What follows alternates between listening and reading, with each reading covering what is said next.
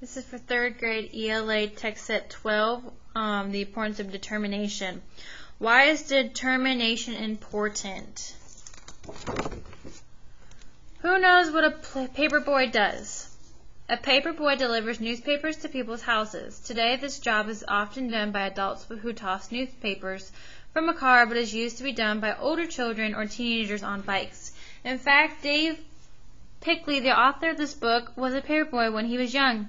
In this book, he tells a story about a boy who works as a paperboy. What do you think that job would be like? People expect to have their paper early in the morning. They look for it at their front step when they wake up. So it's called The Paperboy, Story and Paintings by Dave Pickley. Okay. This is the Caldecott Medal. It says that this is a Caldecott Honor book. This means that the book was honored for its excellent illustrations.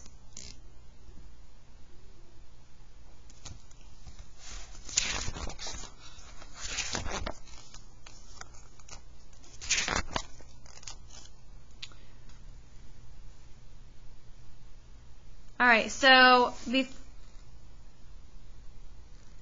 story begins with the illustrations of the newspaper truck being loaded in the dark night.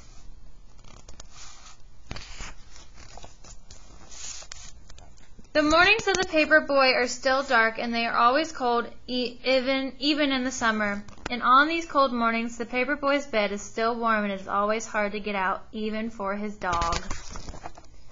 But they do.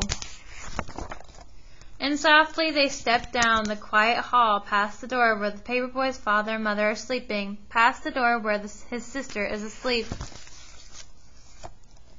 and down to the kitchen where they eat from their bowls. So this boy is very independent. What has he done so far? He has gotten himself up, gotten dressed, fed his dog, and made his own breakfast. And out to the garage where they quickly fold their papers, snapping on green rubber bands and placing them in a large red bag. So look at the dog holding the bag open. He's a good helper.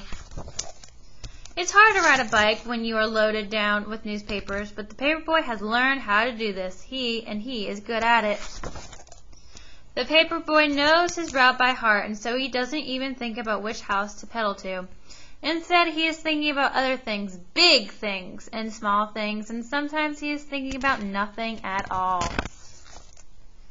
His dog, too, knows this route by heart. He knows which trees are for sniffing, he knows which bird baths are for drinking, which squirrels are for chasing, and which cats are for growling at. So based on what we've read, how do you think the Paperboy feels about his route, and why? All the world is asleep except for the Paperboy and his dog, and this is the time when they are the happiest. But little by little, the world around them wakes up. The stars and the moon fade away, and the skies become orange and pink. So look at the sky. Why is it that color? The Paperboy gets to see the sunrise every morning. And when the Paperboy has delivered his last newspaper, he and his dog race home, and his empty red bag flaps behind him in the cold morning air. Soon they are back home. It is still dark inside, but the sounds of morning are all around. His father and mother are awake and talking softly in their bed, and his sisters downstairs watching cartoons. And back inside his own room, the Paperboy pulls down his shades, crawls back into his bed, which is still warm. And while all the world is waking up, the Paperboy is going back to sleep, and his dog is sleeping too. Their work is done. And now is the time of dreaming. So, I want you to look at this illustration on this page, and on page, what are these two pictures tell you about the Paperboy and his dog? This page and this page. What does it tell us about him and his dog?